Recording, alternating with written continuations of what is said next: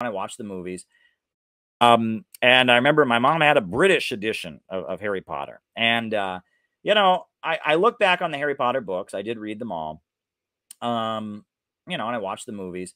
There is a huge new left influence on that. But JK Rowling's politics are pretty awful. I mean, she's pro-Israel, very pro-Israel. She is against Jeremy Corbyn and called Jeremy Corbyn an anti-Semite. She's anti-Russia. I mean, her politics are pretty awful. Okay. But regardless, just being who she is, the fact that she is from Britain at the time that she's from, she's heavily influenced by Marxism. And that is a fact. For example, first example of that I would give is that she has many times said that her hero is Jessica Mitford. Do you know who Jessica Mitford is? Jessica Mitford was a teenage girl from a very, very wealthy British family who stole money from her parents and ran away to fight the fascists in Spain. It's, very, kind of a famous feminist icon. Moved to the United States and was in the Communist Party USA.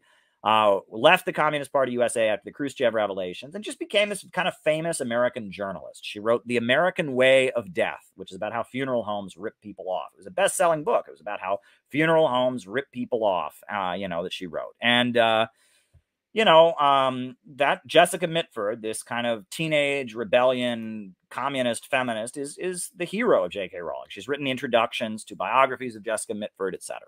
So there's that. The other thing is that Harry Potter is very much a new left fantasy, right? There's, the bad guys are all a bunch of traditionalist conservatives who don't believe in race mixing, no mixing with the mudbloods. The conservatives are a bunch of fascists, basically.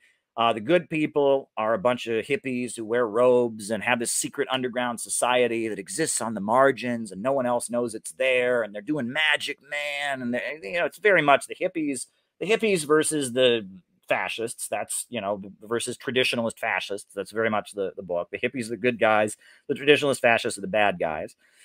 The way she describes Harry Potter's family members, the non-magical family members, they're the they're the Dursleys or whatever, and they're very much supposed to be a caricature of the labor aristocracy of well-paid British working class people, right? They're overweight, they're fat, they're right-wing, they believe in the death penalty, they believe in corporal punishment, they're very afraid of what everyone else thinks of them, they're very conforming. They're a caricature of your typical upper working class, higher paid industrial working class in Britain. They're or middle class or working class. They're a bunch of squares, basically. They're a bunch of squares. They're a bunch of suburban middle class squares. And, Harry Potter lives with these suburban middle class squares and he doesn't fit in with them. But luckily he discovers that subculture, that group of people with long hair and beards who want to do their own thing, man. And they're just like fighting the system, brother. And it's so new left 1960s. It's a joke. At one point, the students form their own army, Dumbledore's army. And it's like, it reminds you of Students for a Democratic Society and how they ended up becoming the Weather Underground. There's another theme. At one point, there's a group of people in the Harry Potter books that are called house elves. They are called house elves. And the house elves are brutally oppressed. The wizards use the house elves and treat them badly. And so Hermione, one of the Harry Potter characters, wants to rescue the house elves. And so she forms a liberation group for the house elves. But the house elves don't want to be free. They're happy with their oppression.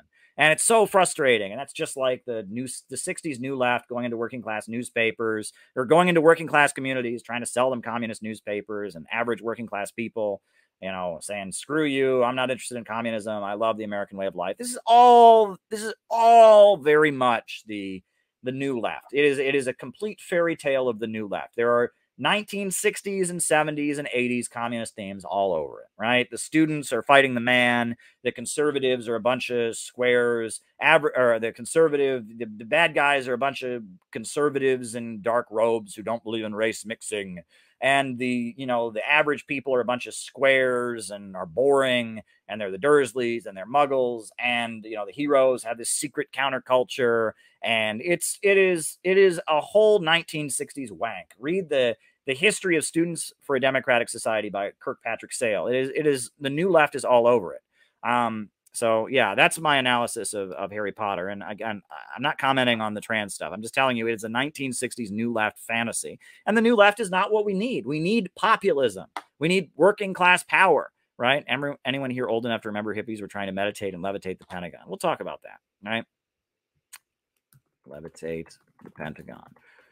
But, you know, we don't need anti-populist new left stuff. We need working class power. We need the politics of Gus Hall and William Z. Foster and Eugene Debs, Black Panthers, Huey Newton, Fred Hampton, bringing people together, the working class fighting for itself, class for itself, class against class, the workers against the bosses. So the politics that you would get, you know, the politics that JK Rowling is very much reflecting in her novels is not the politics we need, but it's the politics of the Marxists and leftists of the era that she grew up in.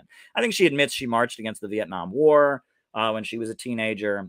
She, you know, I mean, she was very much a child of the new left, of the hippie counterculture new left. All right. Was Stalinism a thermidor or an extension